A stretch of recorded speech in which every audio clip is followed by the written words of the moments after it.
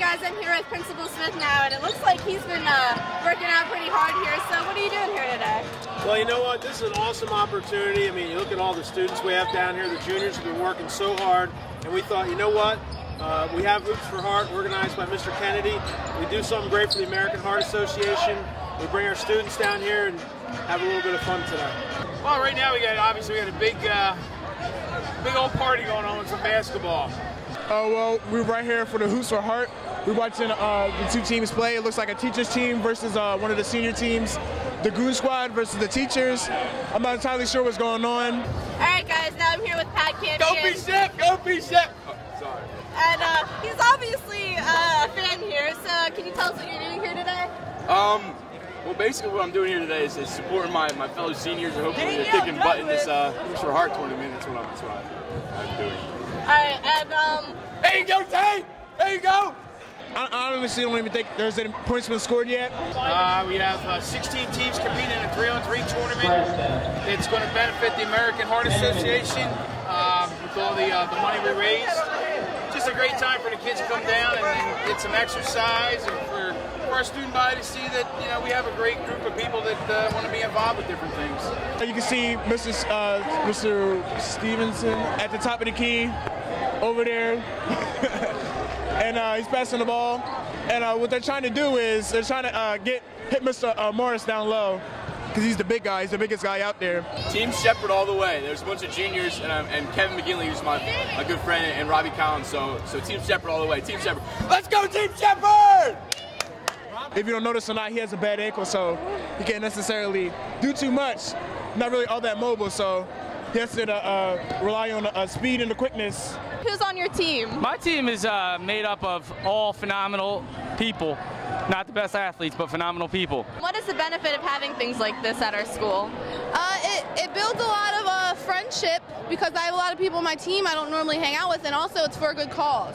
Did you have like a strategy when you were coming up with your team? Not really, just we're all friends, so. Did you have like a strategy when you were coming up with it? No, just doing We do this! We just went out there and just played, and our record right now is 2-1, so we're looking to win this. You guys are doing pretty good. We had sign-ups for about 2 weeks, so anyone that was on a team, and then all of our volunteers are going to be excused from classes for the afternoon.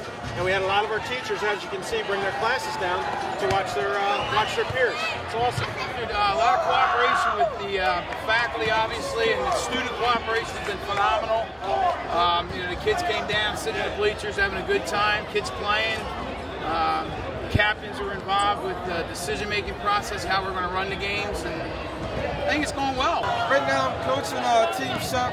Officer Shepard sponsored our team right now, but he couldn't be here, but I'm taking over for him, and we're going to try to win the whole thing. Alright, and do you have like referees here? No, the kids are self-officiating. Later on in life, if they're doing this as a lifetime activity, I hope that they'll be able to take care of rules and competitions on their own.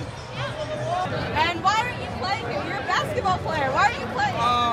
They're not allowing basketball players to play. We have a big playoff game today versus Chester. Because it builds this school spirit for charity. So because all the proceeds are going to charity, so we all come together as a school for one common goal. With things like this in the school, it can bring us all together in like a peaceful environment, something that's very common for all of us. So we can all come down. I know the juniors are having testing and they're going through a lot of stress, so they can have like some way to relax, some way to get out of the flow of things. It's nice weather outside and things like that.